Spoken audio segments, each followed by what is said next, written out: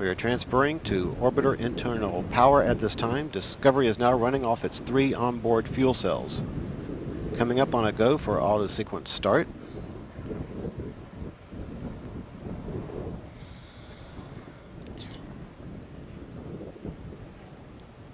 Okay, let's go for auto sequence start. And we have a go for auto sequence start.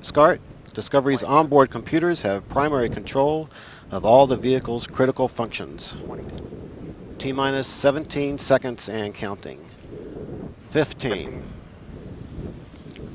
12, 11, 10, 9, 8, 7, 6. Go for main engine start. Main engine start. 2, 1. Booster ignition and liftoff of the Space Shuttle Discovery, returning to the space station, paving the way for future missions beyond.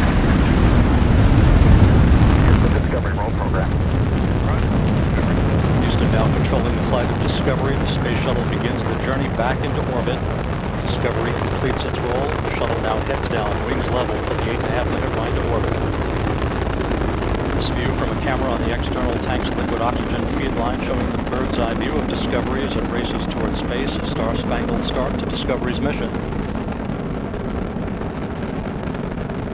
Discovery's 3 liquid fuel main engines now throttled back to 67% of rated performance, reducing the stress on the shuttle as it breaks through the sound barrier.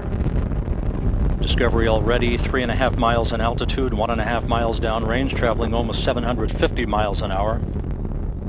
Everything looking good on the bird. 57 seconds into the flight, engines beginning to rev up.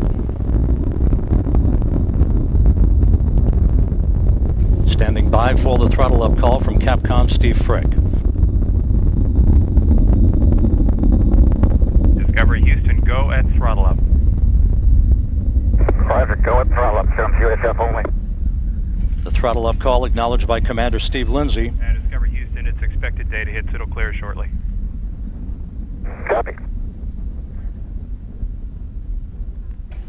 Lindsay joined on the flight deck by pilot Mark Kelly, flight engineer Lisa Nowak, and mission specialist Mike Fossum. Mission specialists Piers Sellers, Stephanie Wilson, and Thomas Ryder of the European Space Agency down on the middeck.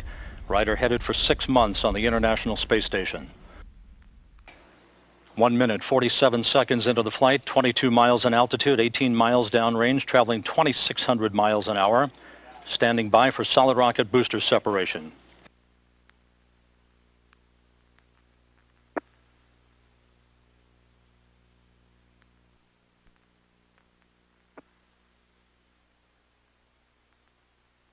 Solid rocket booster separation confirmed. Guidance now converging. Discovery's onboard computers commanding the main engine nozzles to swivel, aiming the shuttle for its precise target in space for main engine cutoff. We should have a good forward link now on S-band.